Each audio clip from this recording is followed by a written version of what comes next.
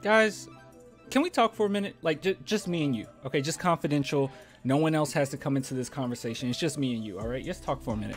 Let's talk about Devin Vassell. Every single time that his name is brought up, nowadays it's about a trade or, you know, some type of package that the Spurs could put forward. Now, this is claimed from the past. Like I said, this video is recorded several days before, but I did want to at least just put that out there. Now, if he's gone by now, once again, this is irrelevant and it is what it is, but I at least want to talk about it and give him some type of credit. And that means giving Brian Wright credit.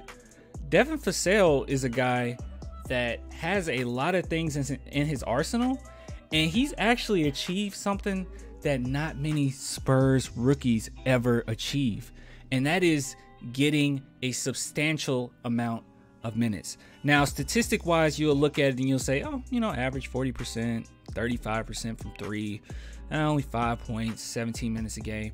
Keep in mind, this is a Spurs rookie. The fact that he plays 62 games in the season at all and averaged 17 minutes speaks volumes of who he is as a player.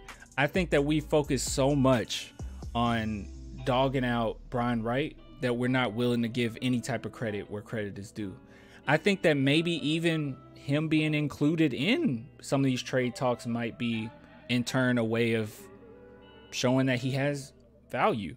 But honestly, I think that this guy can be something special, and we're so focused on the Lonnie Walkers, the Keldon Johnsons, because they're a little more flashy. They're a little more in your face. And Devin Vassell is a very, must I say, boring player. But the thing about him is, as soon as he got on the team, as soon as he got some minutes, you could see right off the bat that he was NBA ready. He was playing tremendous defense. He was locking guys down for the most part, and he has a sweet, sweet, sweet jumper. And I just think that it's really unfortunate that a lot of us don't give him credit where credit is due. Like I said, the stats are, you know, average. They're not, you know, crazy in your face. But if you watch any of the Spurs games, you will see that the dude is special. And I think that's probably the problem that's going on right now. A lot of Spurs fans, after a bad season, and I'm talking about last season, the last season, and not making the playoffs, and then this season, people weren't really that excited, you know, with LA leaving and everything. So I think a lot of people kind of ignored the games. But with that being said, I think that they kind of missed out on some important pieces, and one of those pieces is Devin Vassell. Another thing about him too that I just want to mention is he is a lottery pick. We don't get a lot of those, and almost every single time we get a lottery pick is something great. But with that being said, he has some type of fearlessness about him. Unfortunately, I don't have any clips that I can show, like GIF clips or whatever, because he's just not popular enough. But I think that people just see him and they assume that he's just okay. But I gotta say that I think that he's gonna be a very, very fine player. Now, will he be a superstar? I don't know, but everything about him is pretty promising, and I don't think that the Spurs, and if they've already done this, I'm too late, okay? This is claimed from the past. I'm sorry. In the future tense, whoever we got, I'm going to be happy with whoever we got, okay? I trust my Spurs, but if it was up to me, I don't think that we should get rid of him so quickly. I don't know if he should be included in a package too quickly, because this dude is something serious, and maybe, just maybe, Brian Wright is onto something. So I just want to give credit where credit is due. I feel like he doesn't really get a lot of the love that he deserves because, like I said, we focus on a lot of the other players, which rightfully so. But, you know, the DJ is more in your face.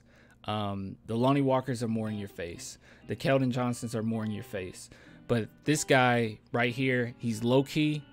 But, man, Devin Vassell is good. Like, really good. So, I don't know. Just wanted to put that out there. Just see what you guys thought about it. If I was the only one that felt like he doesn't get a lot of credit. But we definitely, we're undervaluing this guy. Like, seriously, we're undervaluing this guy. Now, with that being said, I just want to go ahead and direct you towards Patreon. Patreon, if you want to be a patron and support the channel. As of today, once again, this is claimed in the past, okay? I have a few people. You know, a few patrons, about 8.